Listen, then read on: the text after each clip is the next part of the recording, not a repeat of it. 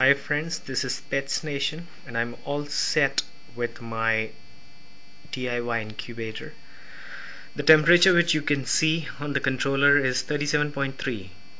I have calibrated it again so that I can achieve the desired temperature, which is 37.5 degrees. I have calibrated the controller so that the heater can come up at 37.2 degrees and go off at 37.3 degrees, so that it doesn't rise above 37.5 degrees. As soon as the temperature would go back to 37.2, see, as soon as it went on 37.2, the bulb is on, and at 37.3 it's off. It's doing perfect, it's controlling perfect.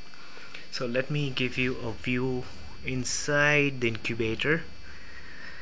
As of now, for testing, I have placed in 6 quail eggs, button quail's egg. On my right hand side you can see a hygrometer and a thermometer, and on the right hand side of the bulb you can see the water bowl, and on the left, if I can make you see, there is a fan, a computer 12 volt DC fan which is working. Alright, so you can also see the remote probe of the temperature controller, which is controlling the entire device. The heart is this box. This is the heart. You can see the heater, the fan indicators on. If I'll try to show you all. If I switch off this, the fan here will go off. Okay, and now I'm putting it on again, and this switch here is for the heater and the temperature controller. If I put this off, the controller goes off. Also the heater, the supply to the heater is off. Okay, so here it is on. Now the bulb will come back again on 37.2. It's 37.3. okay, and now let me show you how it looks behind my incubator. Where are the wiring? Okay, here you can see this is the load plug, the bulb. Okay, this is the fan, and this is the power supply which goes to your wall socket. Okay, here this is an adapter, an old, you can use a mobile charger also as an adapter for 12 volt DC fan.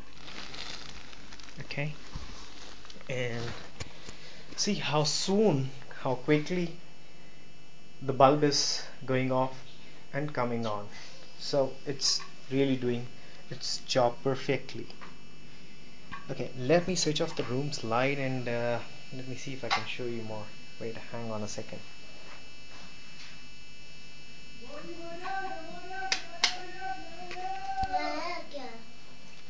Okay, here we are back in a dark room.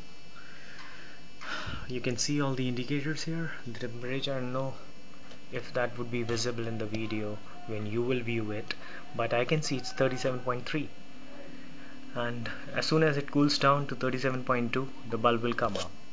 Let's see when it comes up.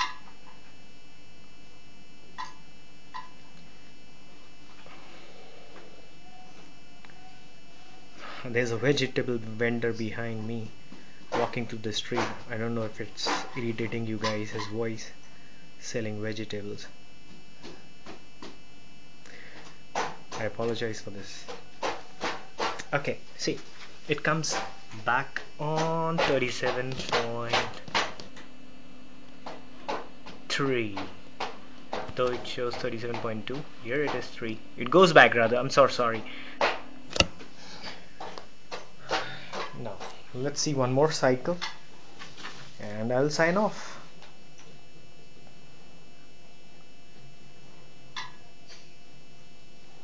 It has stabilized at 37.3. I'll try to show you the hygrometer and the thermometer when the bulb comes on.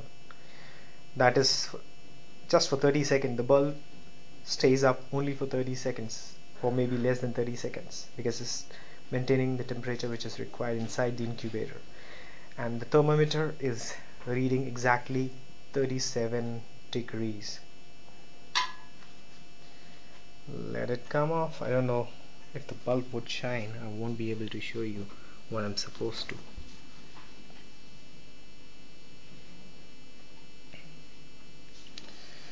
Thank you for bearing with me here.